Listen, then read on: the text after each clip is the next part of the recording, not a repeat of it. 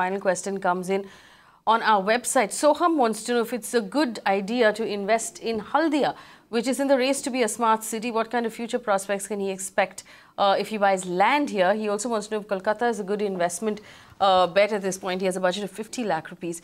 What locations can he invest in? Let's take this one by one. You know, Jayashree, this whole smart city project, while it's a fantastic sort of spur for urban development, I don't know if people should be making their investment decisions in places like Haldia based on the smart city plan. Would you recommend he goes ahead and makes some sort of an investment here? No, you see, there are strong reasons why you should not be very early in the cycle. A smart city is going to have planned public infrastructure.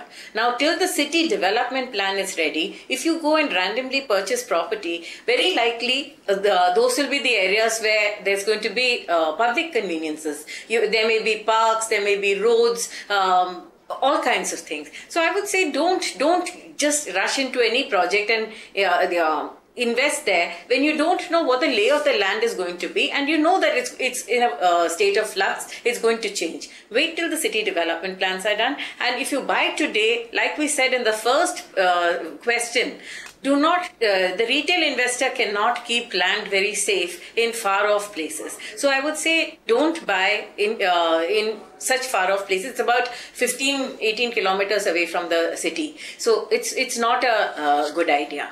You can watch live TV on our website mpnow.in. Find us on Facebook at facebook.com/magicbricksnow. And don't forget to click the like button. You can also follow us on Twitter at magicbricksnow.